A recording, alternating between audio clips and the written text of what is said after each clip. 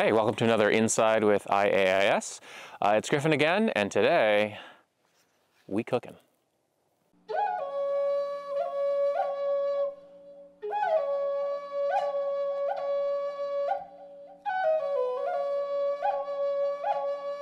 What we're going to be doing today is I'm going to show you a method for cooking a fish in clay.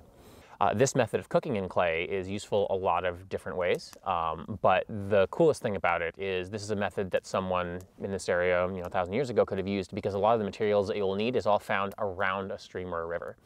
So you can find the clay, you can get the fish, you can get all the wood and stuff in that whole area. You don't have to carry much with you other than maybe fire-making materials.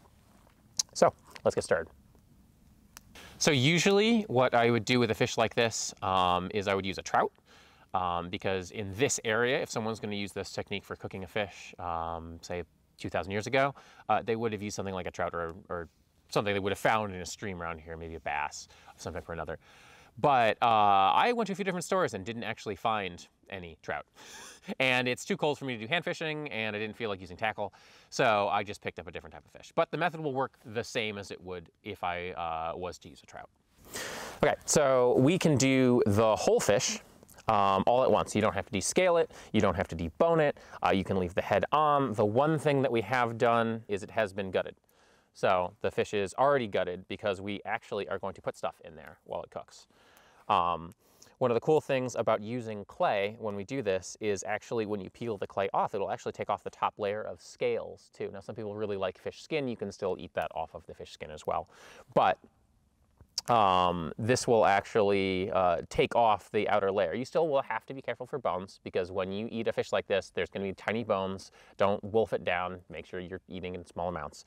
And we're going to use some materials that people wouldn't have been using in this area for a while on the inside of the fish, just because it's fun.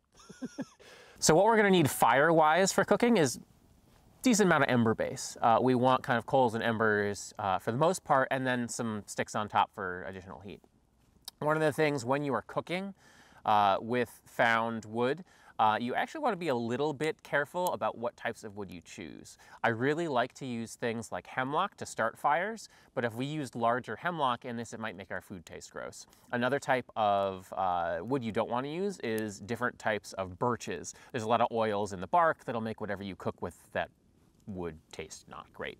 Now, we're lucky with this because the way we're going to be cooking the fish, covered in clay, a lot of the flavor that might get onto the fish from the smoke and from the burning wood is kind of blocked by the clay itself. But it's still something to consider, because when the clay cracks in little bits, you will still get little bits in there. But if I was cooking a steak on top or something like that, those are types of wood we absolutely wouldn't want to use. I am mostly using oak and beech. So I have two different types of clay here. The type of clay we use isn't too consequential. I mean, you want to use natural clay. You don't want to use like chemical clay, which you can find some places. Clay on the, I guess would be your right here, is a store-bought clay. It is not a chemical clay, but it is just a pure clay. All the impurities have been removed, any sticks, any rocks, any little bits and pieces. It is the type of clay that you'd want to use if you were making a pot. Because different types of impurities may affect the clay when you're trying to fire it and harden it.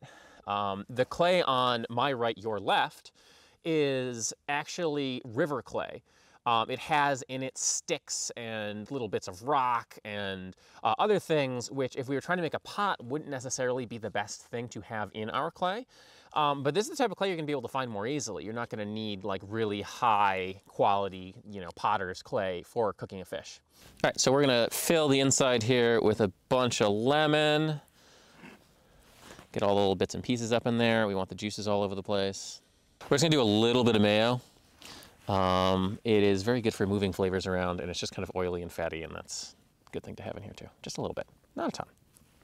And last thing is just some capers. I like capers. And now what we're going to do is we're going to wrap this whole boy completely in clay. I mean completely. We're going to encase it in clay. As you are working to cover this fish, what I like to do is start on one side or the other. I like to start on the head. I mean, it doesn't really matter which side, but and then just kind of work your way down the fish little by little. If you try and start in the middle, it'll slide around a lot. So one side for me tends to be the better way to cover it. All right, so I've completely covered my fish. This fish is ready to go, and I'm gonna show you how to get it started in the fire. So, here's how you get this started.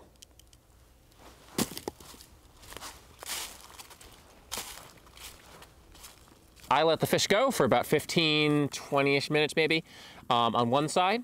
I built up the fire around it a little bit, and then I flipped it over to grab the other side. So we're gonna let it go for a little bit longer like this, and then we're gonna pull it out and let it cool.